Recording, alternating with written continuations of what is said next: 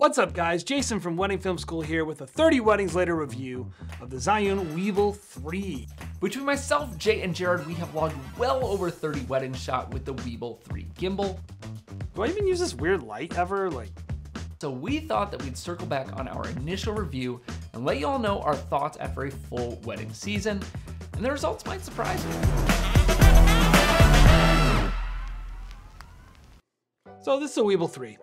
At this point, it's the newest gimbal made by Zhiyun. Zhiyun, I don't know. However you say the name, Zhiyun has been making affordable and generally well-loved gear, perfect for wedding filmmakers for many years. I remember the first time I used the Crane gimbal back in 2016 and thought, this thing is gonna change the game for wedding filmmaking. It's so affordable, it's awesome. And in many ways, it did. The whole single hand grip style gimbal was basically started by Zhiyun, and many other companies have come along, maybe added, maybe changed to this style of gimbal, but I believe it's the dominant style of gimbal for wedding filmmaking. As always at Wedding Film School, our focus is on wedding filmmaking. And so we look at gimbals and we look at gear, and we try to keep in mind that wedding filmmaking and event coverage in general are kind of unique production environments. And as such, we're focused on what makes a piece of gear most useful or frustrating for wedding filmmakers. So if you aren't a wedding filmmaker and you hear some of the stuff that we're talking about and you totally disagree, maybe it's because you're using it a little differently than we are. And if the gear works for you, great. Who cares what I say?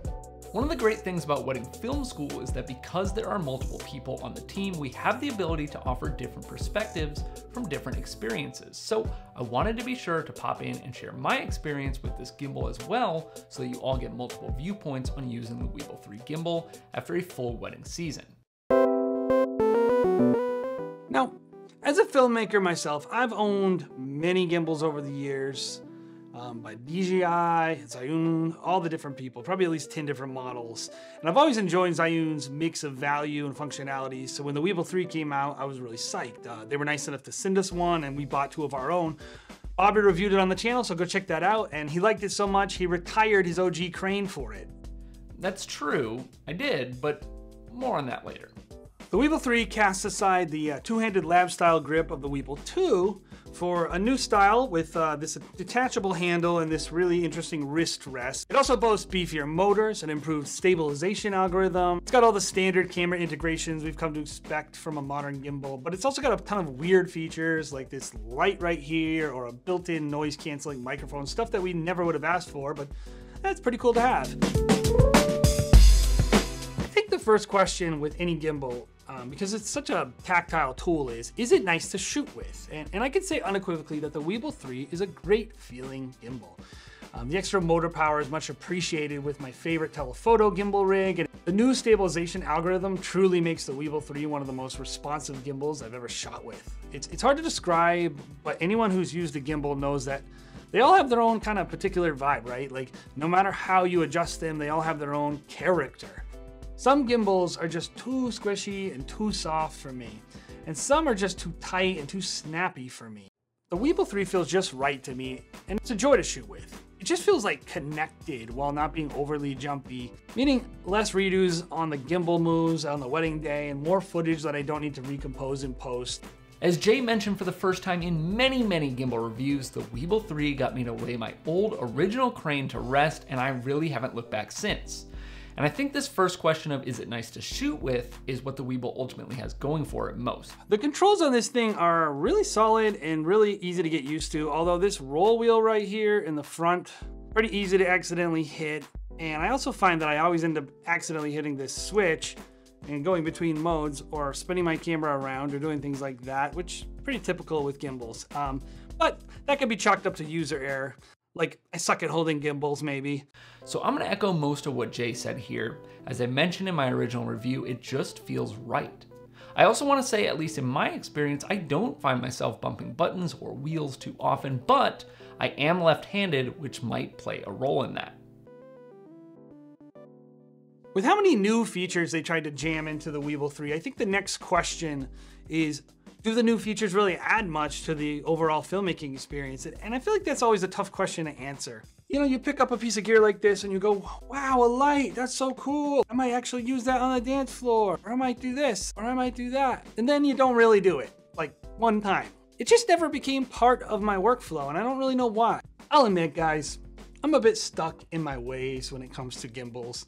I don't bother hooking up any of the USB cables. I don't even use a monitor or camera control system. I just shoot the way I've always shot, and that works for me. And I think many of us are the same way. So when a manufacturer kind of introduces a new feature that might be innovative, I often find it hard to implement them. I did find the wrist rest to be pretty awesome, and I miss not having one when I don't, so that's pretty cool. I found the removable handle to be meh at best. It didn't hurt, but I would often forget to put it on entirely, and I didn't really find that it hurt the experience on a wedding day much.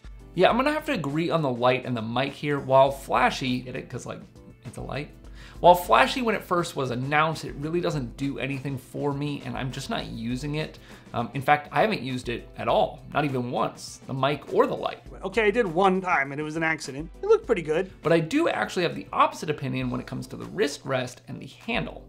If you watched my initial review, you'll know that the wrist rest, as far as I could tell, could only mount on the right side of the gimbal, which in turn made it useless for those who are left-handed like me. But I actually love the offset side handle, and I feel it gives me much more control and stabilization, especially with slow moves. Further, I was not a fan of the handle placement found on the Weebill 2 or the Crane 3, the one that was like back and up here, and I much prefer this placement. Bring back the lab style. Bring back the lab style handle. It's better. The fact that some features didn't become part of my workflow on a wedding day after 30 weddings doesn't really mean the new feature, like the light or the microphone, are bad, but as wedding filmmaker, I found them unnecessary and they didn't really add much. It's not like they hurt my experience with the gimbal, or did they? You see, the deeper question for gear, whenever you get a lot of new features, is what did they not do during R&D when they were spending their time adding this light or microphone? Or maybe even better question is, how is it still so cheap with all these extra features and parts? And this is where I get into my final and most critical part of this 30 weddings with review. Maybe they should have spent more time on the design and build quality than maybe a bunch of extra features that no one was asking for.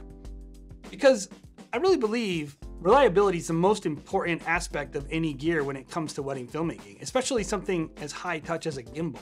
How does it hold up is the real question, because in wedding filmmaking, the best ability is availability. Thanks for that quote, Coach B. I'm sad to report that after 30 weddings, well, really after 2 weddings, the flaws in the design and the build quality on the Weebill 3 became pretty glaring. And before I break down my concerns, I have to say that between Bobby, myself, and Jared, we had 3 Weebill 3s. 2 of them we paid for, 1 of them was given to us. Jay reached out to me about this video concept, and we were a bit shocked to find that we had very different experiences with the Weebill 3. First thing you'll notice when you pick up this thing is how light it is. It is really light. I think they say like 2.5 pounds. And many of you, that's a great thing, but I also think it leads to some of its issues. It's just not tough enough. The second wedding I shot with this gimbal, the roll access lock on this thing just like broke, like just got stuck, and we had to take it apart and disable the lock to even use it at weddings. The second issue I had is a way bigger problem. It seems that the joint or tightening mechanism right here that connects this tilt access to this vertical arm right here is a little flimsy, and it often slips and just kind of falls down and doesn't tighten at all throughout the day. It like slips a lot, like you bump it and it goes whoop, out of nowhere. This is bad because this has an internal battery, which by the way, I didn't mention before, but I found the internal battery to be really nice and it lasted all day, so that's a good thing. Still, when you have an axis that slips throughout the day, it means that your gimbal is becoming unbalanced and it wastes more battery and it's harder to operate. It's kind of a pain. But worse, because it's not tight, the roll axis is always tilted slightly to the left, meaning that you have to manually roll that little wheel to get a straight horizon all day. Again, this also means that your roll balance is never truly correct, in that whenever you double tap the front trigger to reset your gimbal center, something I do a lot, this gimbal needs to be adjusted again, just to get a straight horizon. This is really, really problematic in the heat of battle when you're shooting. If you forget to do it, you come back and you look at all your footage and everything's... While I agree, I would have liked for them to focus a bit more on build quality and sacrifice some of the things that I don't use, like the mic and the light. Ultimately, I really haven't had many problems with mine. I've not experienced any of the joint slipping, the motors failing, or anything like that. In fact, the one thing that I will say to build quality is that I wish the locks felt a little bit more solid. I sometimes have to wiggle the axis around to get the lock in place perfectly, and it does feel slightly less secure than I'd like, but hey, all my locks, they still function perfectly. However, one more important note that I want to be sure to touch on is that unlike Jay, I absolutely baby my gear. I am not nice to my gear. Battle! Which gimbal will win? I'm broken! I win! I'm the non-broken gimbal. Not nice at all. I am hyper aware of how it sits in my car, how much weight might be pushing on a motor or potential brake point. Heck, I never even put this thing in a bag except in its own compartment in my backpack and only when I need to fly with it. Needless to say, that might play a big role because my gimbals really don't take a beating. While I love the new wrist rest and how the gimbal handles, and I even like the internal battery, some of the new features are pretty meh at best for wedding filmmaking. Didn't really use a lot of them, really.